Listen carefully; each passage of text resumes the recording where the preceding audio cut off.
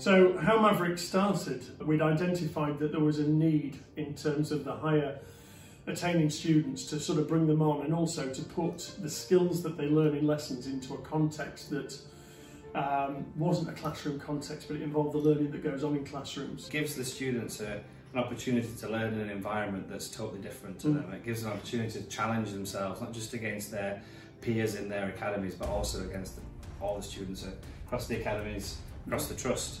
And it has that competitive element, and it really brings out that confidence in some of the students and motivates them, I suppose, to have a more of a general love of learning of science. Some students who are saying, you know, we really enjoyed that because a lot of the stuff that we do in lessons, it's like we can do that, and not that it becomes boring, but they wanted something that really sort of upped the ante and they could really get their teeth into. So to be presented with challenges that we thought were, you know, potentially really tricky, and they absolutely devour that.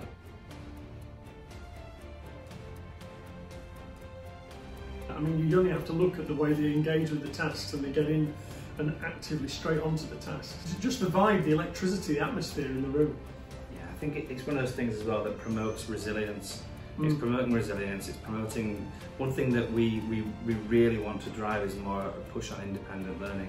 And I think we have put the students in a position where they have to work collaboratively, but independently as themselves, away from their teachers, away from other resources, and to think of new novel scenarios, which is again something which reverts back to the exam.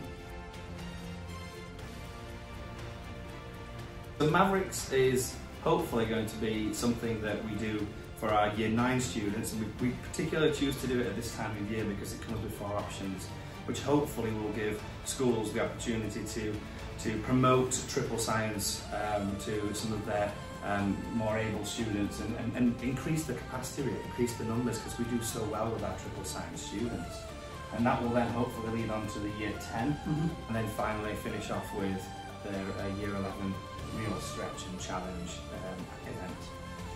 We set the scenario, and we've got, you know, different types of incredible sorts of examples of videos and resources that are being produced in-house at Delta, and we create this narrative that there's global pandemics and that there is a climate crisis, and then this is going to lead on to, in Year 10, looking at potentially options maybe out of this planet. Eventually in Year 11, the students actually decide how they're going to terraform a totally different exoplanet.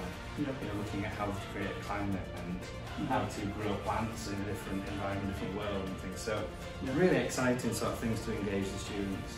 Get them thinking about colonisation as explorers, which is what humanity does. Our destiny is out there amongst the stars. Now more than ever, there is a need for STEM careers, and Mavericks is providing the perfect passport for our students to venture into a potential career in one of those fields. Indeed, it's really the science of today inspiring the scientists of tomorrow.